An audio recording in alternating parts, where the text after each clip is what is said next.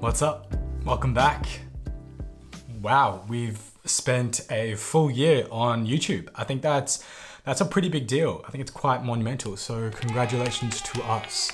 I think we've done so well so far, and this video we're just gonna do a Q&A. I've got, I posted on my Instagram a couple of days back, asking you guys to ask me questions on basically pretty much everything. I got a lot of YouTube questions, I got a lot of other random questions around on self-improvement and spirituality. So I'm just going to be sitting here answering them. It's going to be a very candid, very informal video. So feel free to grab a cup of tea like how I have in my Lion King cup with, today I'm drinking peppermint tea. And yeah, just like feel free to grab a cup of tea and just sit back, kick it with me as I answer these questions. So let's get straight into it. First question we've got is, what advice do you have for other people wanting to start their own channels? I would say just start.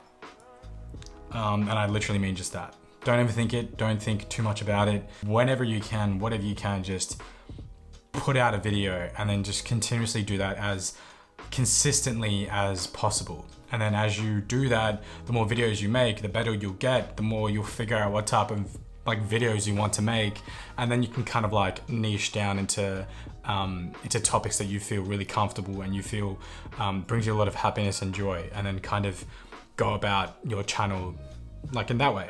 What are your YouTube goals for the next year? Good question. I've got another video coming out next week where I'm going to be talking about my obstacles, my challenges, things I'm really proud of in the past year of making YouTube videos, and our next steps. So make sure you subscribe to the channel if you haven't already, if you want to see that video. And I suppose I'll be answering that question then. What is your favorite thing about creating videos, and what's the most challenging? Favorite thing about creating videos is probably like it's just crazy how like you can come up with an idea, you can research the information, and then all you need is just a camera, and when you put it all together, you create something like this, or like something of all like the other stuff that I've created before. And it's just like, I find it just so fascinating. Like how, yeah, I don't know, I just find the whole process really fascinating. Hopefully that answers that part of the question. And the most challenging part is it's definitely actually coming up with the ideas. Actually, it's like coming up with the ideas is cool, but then finding the idea that you want to talk about that week, that's the hard part. And I think I've got to push past that barrier of like, I really want to make this video, not this one. I kind of got to push past that barrier and just make videos and get into state as often as I can, regardless of the topic.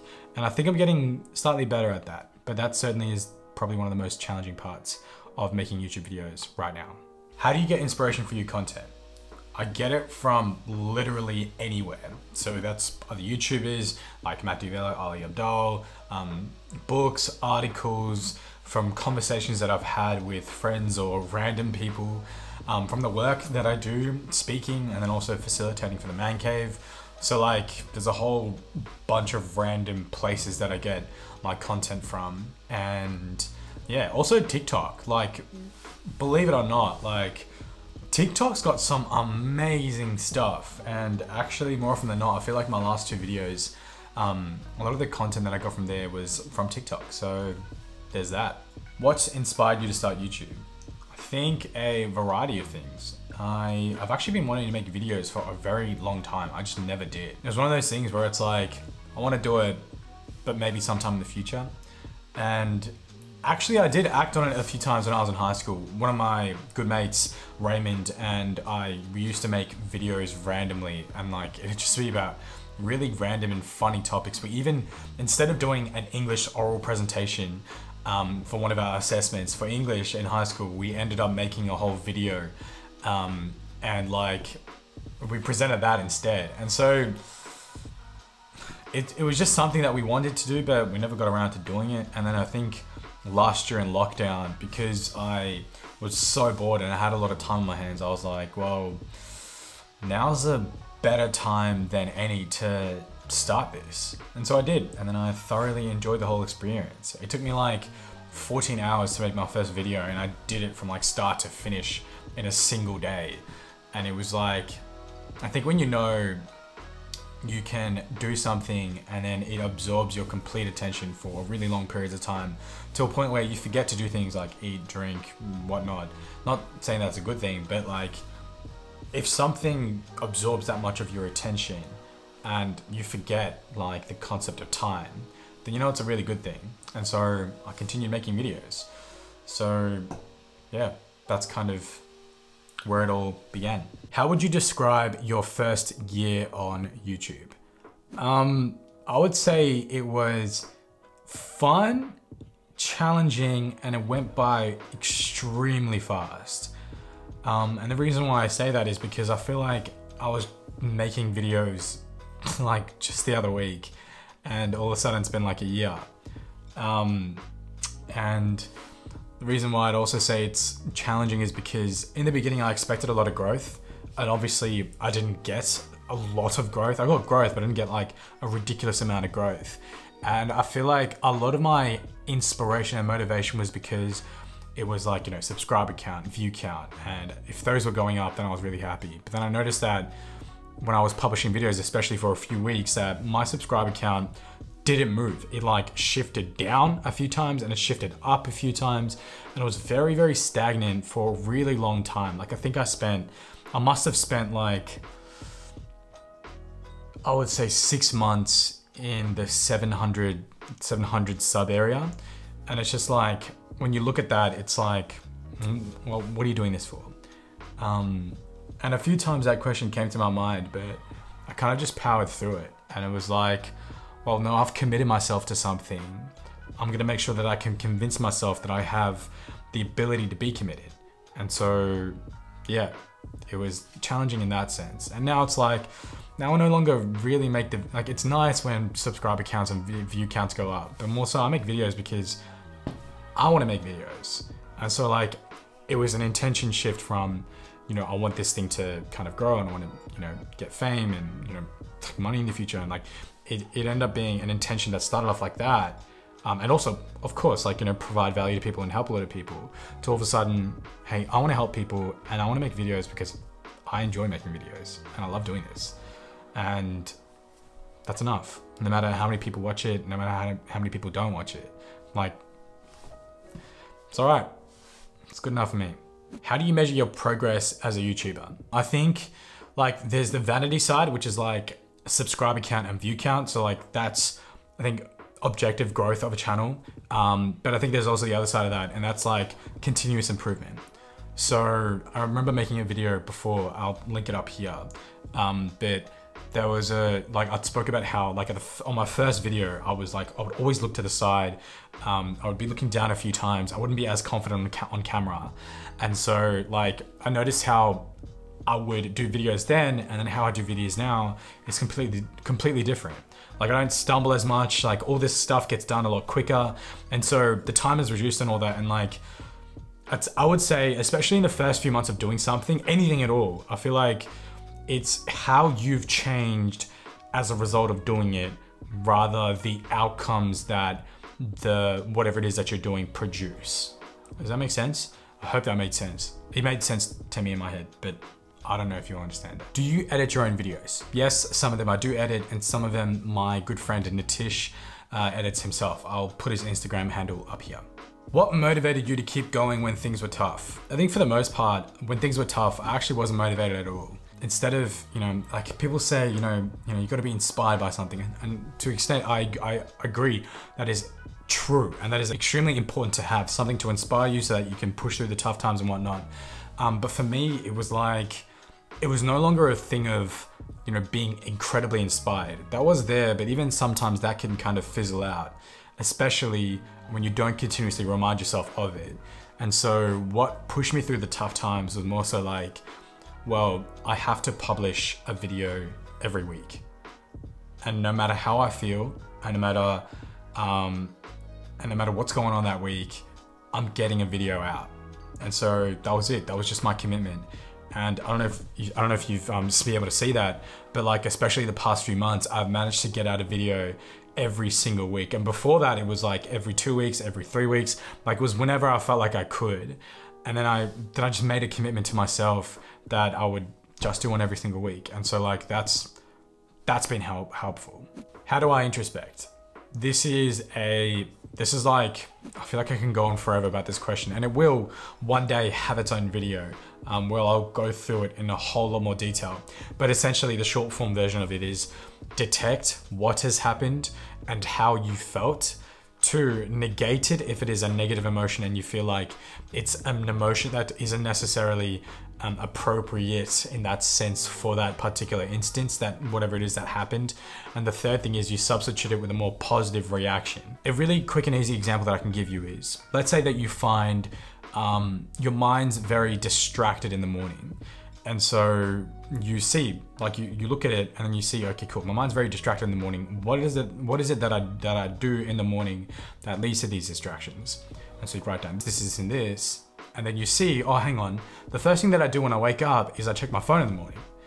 And you think back to a piece of content that you heard earlier and you're like, hang on, didn't someone say that I shouldn't check my phone early in the morning because it means that I've set the tone for the day that leads me to be really distracted and really alert in the morning when I don't want to be?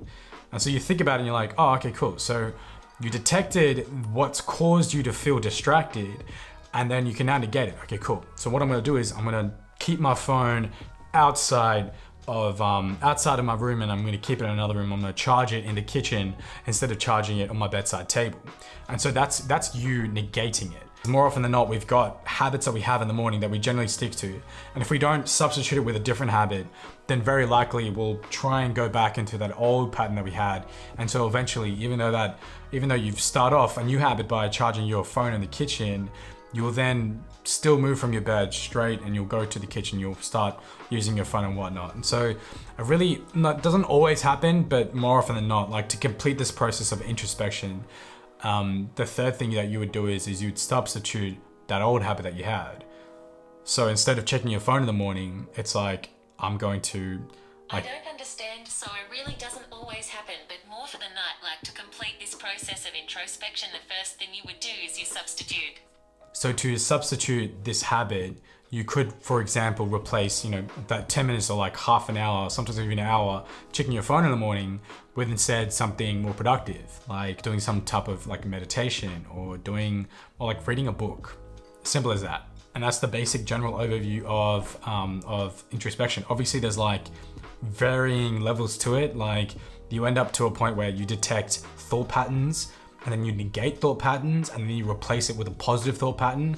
But that's like, I'll save that for another video. What are your 3 most important values? At the moment, it's authenticity, vulnerability, and responsibility. What keeps you motivated? The fact that people get sad. I don't like it when people are sad. I know how bad and like how not nice it feels when you're sad, and I don't like that. I don't like it when other people feel like that. And so if I can do something about it, then it's great. And I love that I can. And so that brings me a lot of happiness and that gets me motivated. I procrastinate because I have no motivation or goal to propel me. How do I know what I want? First of all, I appreciate the authenticity and honesty when you were asking this question. So good stuff.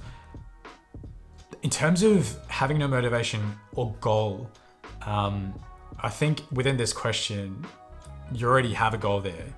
And your goal, it seems, would be to find out what it is that you do want. So you can actually set yourself that goal.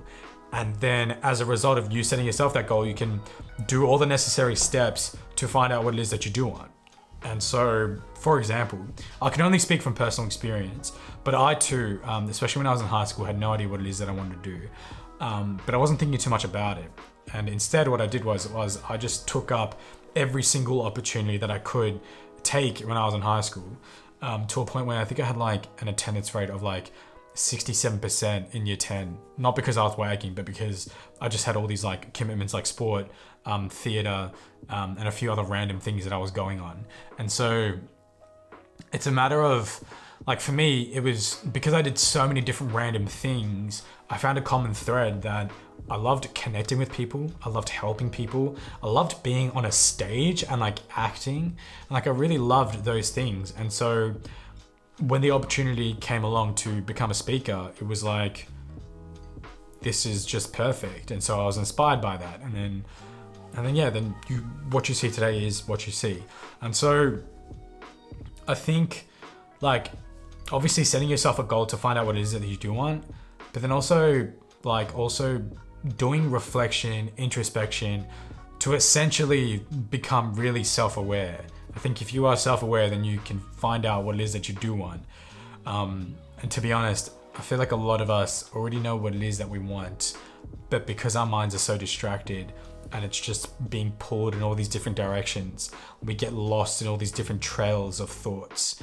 And if we just take the time to sit back, reflect, and see what it actually is that we enjoy, then we can find out what it is that we actually like. But those are just my personal thoughts on it.